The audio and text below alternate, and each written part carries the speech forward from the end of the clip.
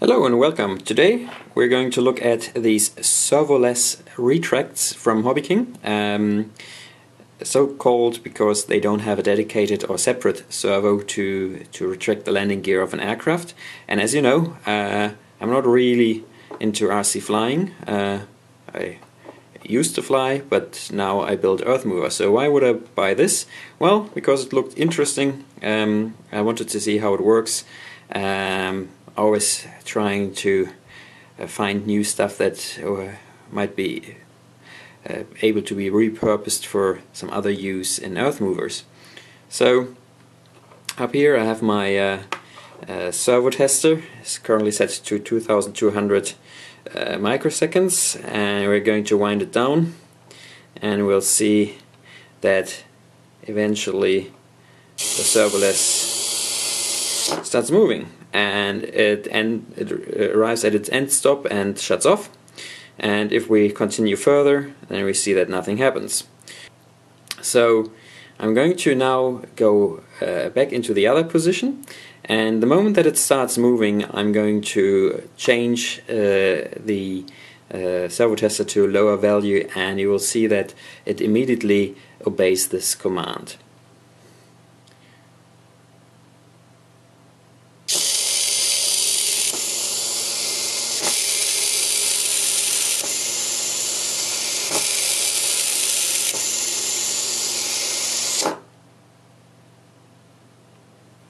Well, immediately was maybe a little bit optimistic, but yes, we can see this device only has two known positions, the end stops. It obeys commands that are happening while it is traveling from one end stop to the other, but there is no way to control the exact position, and that makes sense. Of course, a retract system, typically the white wheel is either, the landing gear is either pointing down or like this, and then it's tucked away in the wing. So now we're going to look inside and we'll see what happens there. We can already see a little bit here. There is a threaded shaft and a metal pin traveling on that shaft, and it that pin reaches into a guide in this plastic part, and that then rotates the whole thing. So of course we want to know a bit more than that, especially interested in how the limit switches work. Might be electromechanical, or maybe there's some current sensing going on.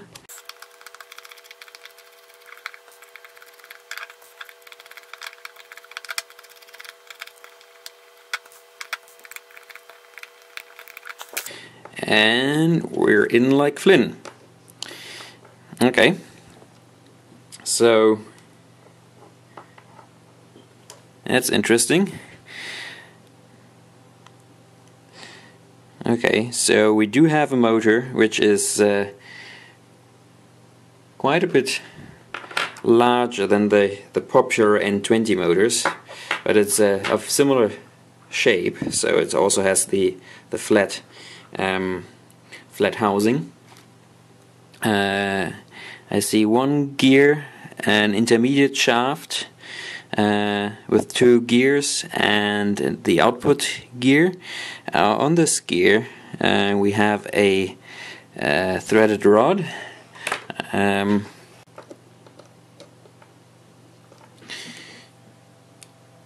Seems to be M3, and on this shaft we see the pin nicely guided on this injection molded plastic. We have some brass inserts. That was what threw me off, but these brass inserts are for the mounting threads of the retract. So this is also very nice. You can see it here as well. The screws don't go into plastic. They have these brass inserts for added stability. So I'm a bit reluctant to take this apart, but yeah, here we go. So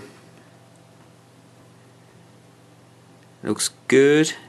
Might want to have a little bit more grease on here on the plastic, but mainly we're interested in this circuit board. So I'm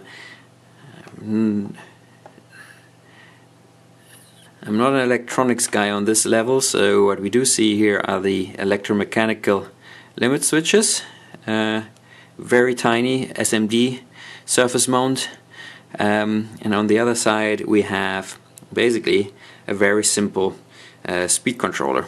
And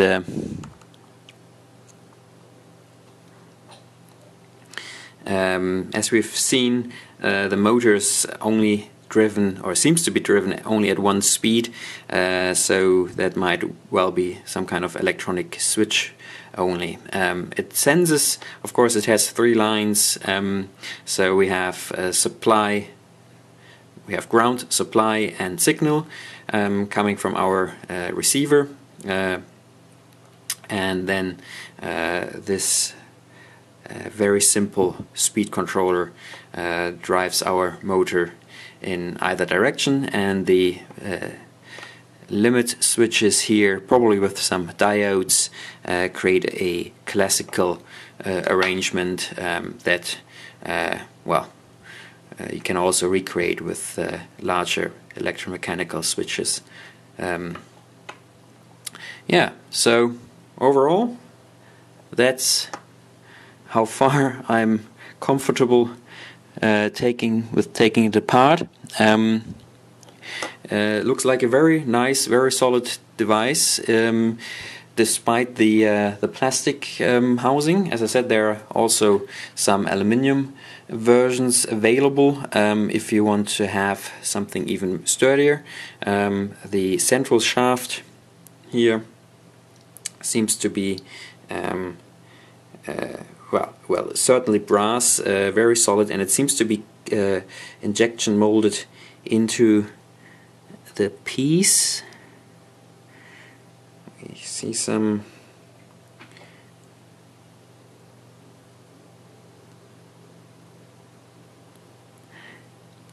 yeah, it's definitely very solid and could be used as a mounting point for certainly for higher loads than a few grams of aircraft landing gear. So if you are interested in using these for your projects, would be interesting, or I would be interested in seeing what you come up with. Okay, one thing I forgot to mention was we might be interested in having this converted to a servo, ironically. So what I mean by that is that we have the position of this one being proportional to our transmitter joystick position. So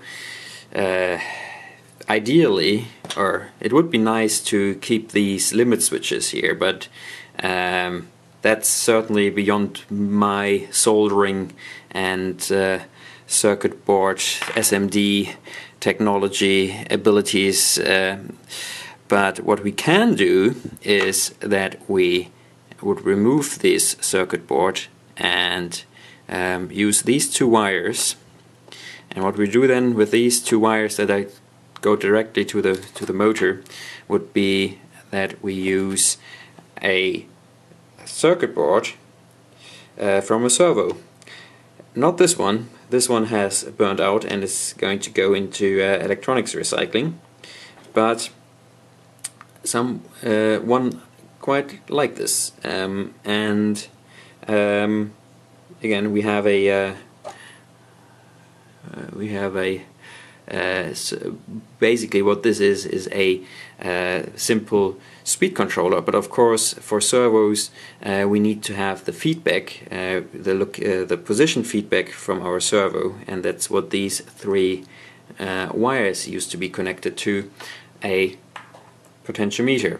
So if we, for example, use this and would mount it to here, and then connect this, or keep it connected if we are extracting that from a servo, and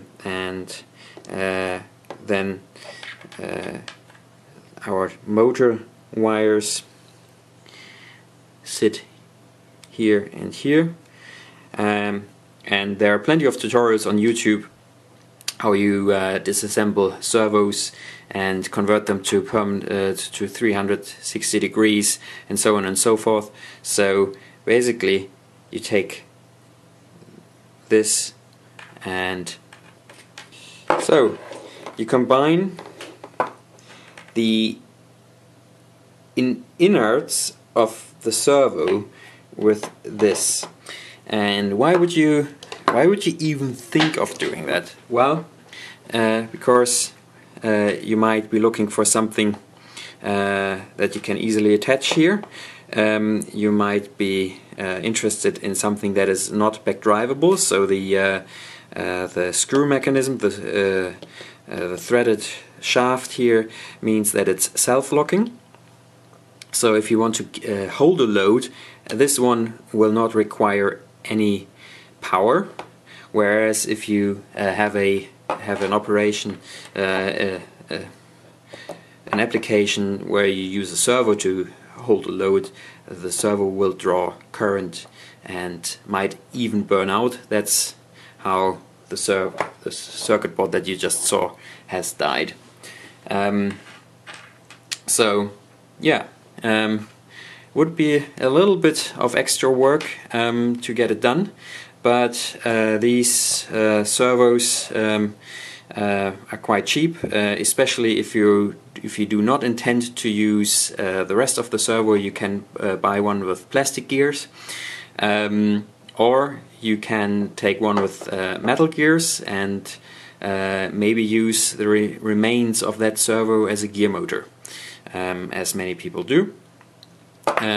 In either case, it is a relatively cheap alternative for a self-locking servo if you are in need for something like that. Okay, and now I'm finally done. Thank you very much. Until next time.